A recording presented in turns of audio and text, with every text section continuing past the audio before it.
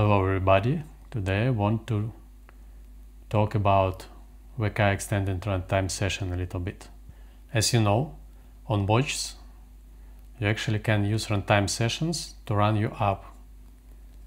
There is 4 main runtime sessions type. It's self-care, mindfulness, physical therapy and smart alarm.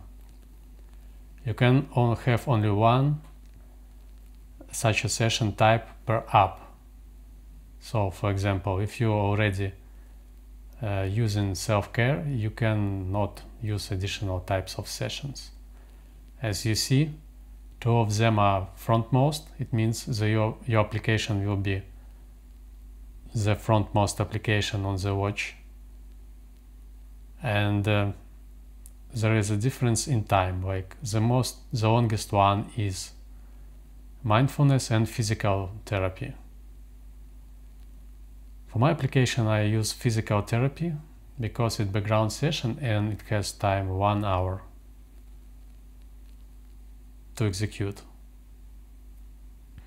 There is such called scheduled sessions. There is only one of them, it's smart alarm right now.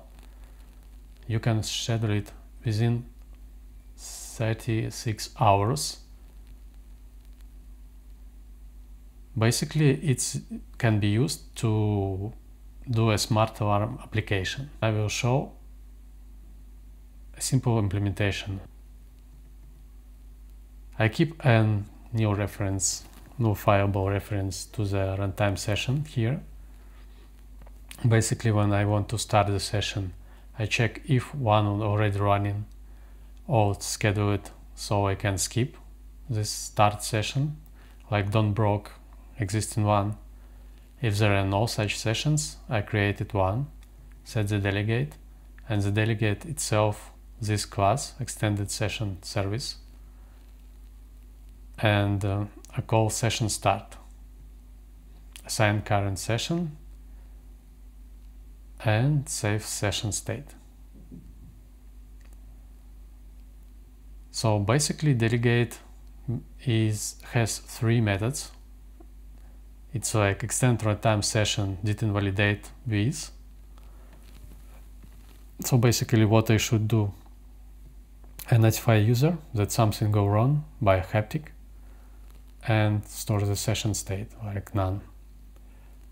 Extended runtime sessions did start. It's called a little bit later than you call actual start method here, and only extended runtime session did start, you can like do your session stuff.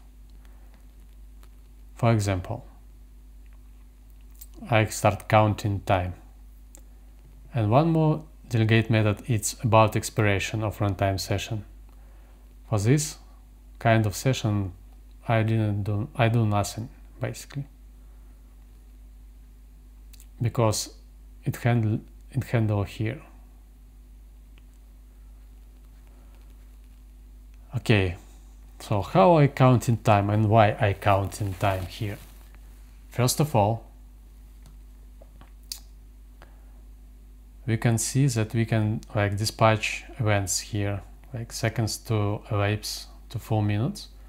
Basically, I try to call this block every 1 minute and in alignment with the clock. So I calculate how much seconds should be passed to the 4 minutes, and I do like create the deadline to the whole minutes, and then I play haptic by type. I calculate the time here based on the amount of minutes passed from the full hour. So the links will be in the description. Thank you for your time. Have a good day and have a good life.